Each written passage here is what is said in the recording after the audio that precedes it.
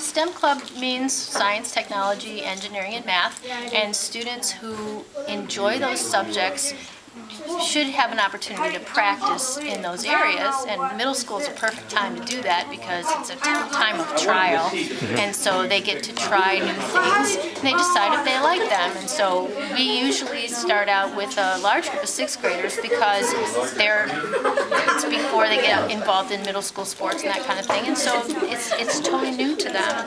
And we have lots of girls and boys both that are interested. They come when they can. There's no pressure. You know, they just come in and we work on things together, and they say, I'd like to do this, and we try and make it happen for them. And it said, go into the desktop and save it. I know that. Get my Merswix and my Tang Tongan around my IT so I can't see what I'm saying. Yay! The granny's chasing the ambulance. I love it. Let me show you what the turn. So this is already automatically saved. I'm gonna do this goal up. Is it automatically saved, Anthony? Yeah. Oh, how do I share it to Mrs. Bull? How'd you share?